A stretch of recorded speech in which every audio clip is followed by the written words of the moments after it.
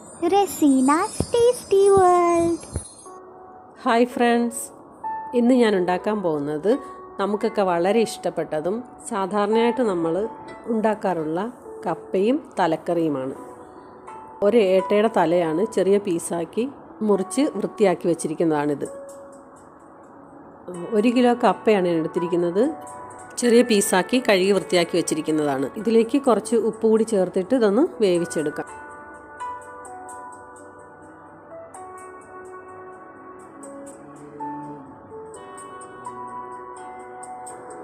തല കറി വെക്കുന്നതിന് വേണ്ടിയിട്ട് ഞാനൊരു ചട്ടി എടുത്ത് ഇതിലേക്ക് ഞാൻ 2 ടേബിൾ സ്പൂൺ മുളക് പൊടി ഇട്ട് കൊടുത്തിട്ടുണ്ട്. ഇനി 2 ടേബിൾ സ്പൂൺ മല്ലിപ്പൊടി, 1/2 ടീസ്പൂൺ മഞ്ഞൾപ്പൊടി, 1/2 ടീസ്പൂൺ വലിയ ജീരകത്തിൻ്റെ പൊടി, 1/4 ടീസ്പൂൺ ഉലുവാപ്പൊടി. ഇനി ഈ പൊടികളെല്ലാം കൂടി കുറച്ച് വെള്ളം ഒഴിച്ചിട്ട് മിക്സ് ചെയ്തെടുക്കാം. സാധാരണ നമ്മൾ ചെയ്യുമ്പോൾ എണ്ണയ്ക്കകത്താണ് ഈ പൊടികളെല്ലാം വഴറ്റിയതിന് ശേഷം വെള്ളം ഒഴിച്ചു കൊടുക്കുന്നത്. പക്ഷേ അതിനേക്കാളും ടേസ്റ്റാണ് ഇതേപോലെ ഉണ്ടാക്കുന്നത്. ഇതേ രീതിയിൽ നിങ്ങളെല്ലാവരും ഒന്ന് ഉണ്ടാക്കി നോക്കണം.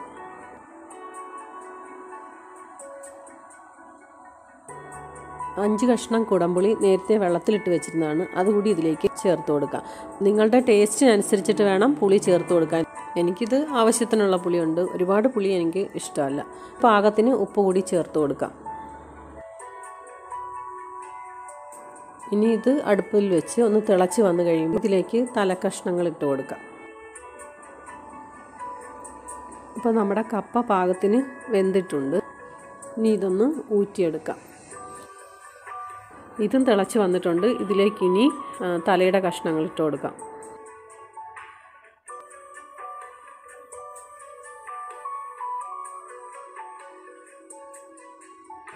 ഈ കഷ്ണങ്ങളൊക്കെ നല്ലതുപോലെ വെന്ത് വരുന്നവരെ അടച്ച് വെച്ച് തിളപ്പിക്കാം.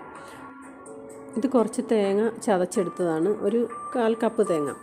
ഇതിൽ 2 പച്ചമുളകുണ്ട്, 1 കഷ്ണം വെളുത്തുള്ളി, പിന്നെ ഒരു 1/4 ടീസ്പൂൺ ചെറിയ ജീരകം, 1/2 ടീസ്പൂൺ മഞ്ഞൾപ്പൊടി. ഇതെല്ലാം കൂടി ചേർത്തൊന്ന് ചതച്ചെടുത്തതാണ്. ഇതിലേക്കൊരു ഇച്ചിരി ഉപ്പ് കൂടി ചേർത്ത് കൊടുക്കാം. കപ്പ ഉപ്പ് ചേർത്താണ് വേവിച്ചത്, അതുകൊണ്ട് ഒരുപാട് ഉപ്പിടേണ്ട ആവശ്യമില്ല. ഇനി ഇതൊന്ന് തിളച്ച് വന്ന് കഴിയുമ്പം ഇതിലേക്ക് നമ്മൾ വേവിച്ച് വെച്ചിരിക്കുന്ന കപ്പ ഇട്ട് കൊടുത്ത് മിക്സ് ചെയ്യാം.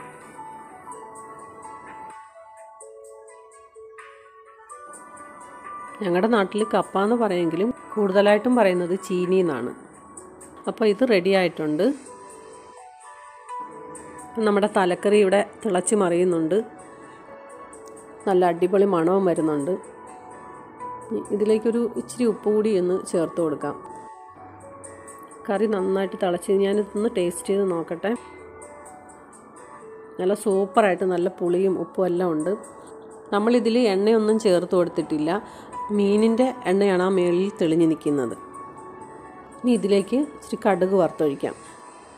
ആദ്യം കപ്പയ്ക്ക് ഇച്ചിരി കടുക് വറുത്തൊഴിക്കാം. അതിന് വേണ്ടിയിട്ട് ഞാനൊരു ടീസ്പൂണോളം വെളിച്ചെണ്ണ ഒഴിച്ചു കൊടുത്തു. വെളിച്ചെണ്ണ ചൂടായി വന്നപ്പോൾ അതിലേക്ക് കുറച്ച് കടുക് ഇട്ട് കൊടുത്തു. ഇച്ചിരി വെളുത്തുള്ളി അരിഞ്ഞതും 1 കഷ്ണം ചെറിയ ഉള്ളി അരിഞ്ഞതും കൂടി ചേർത്ത് കൊടുത്തു. കുറച്ച് കറിവേപ്പില കൂടി ചേർത്ത് കൊടുക്കാം.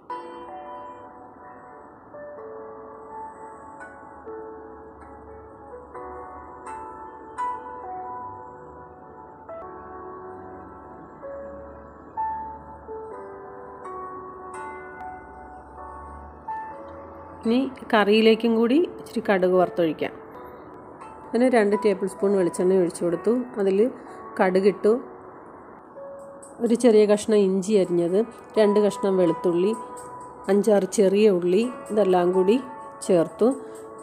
കുറച്ച് കറിവേപ്പിലയും ചേർത്തു. ഇനി ഇതിലേക്ക് ഒരു 1/4 ടീസ്പൂൺ ഉലുവാപ്പൊടി കൂടി ചേർത്ത് കൊടുക്കാം.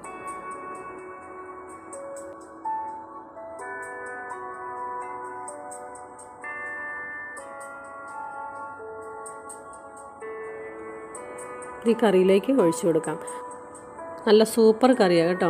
ഞാൻ ഉണ്ടാക്കിയതുകൊണ്ട് പറയുകയല്ല, നിങ്ങൾ ഇതേപോലെ ഒന്ന് ഉണ്ടാക്കി നോക്ക്, നിങ്ങൾക്കും ഒരുപാട് ഇഷ്ടപ്പെടും.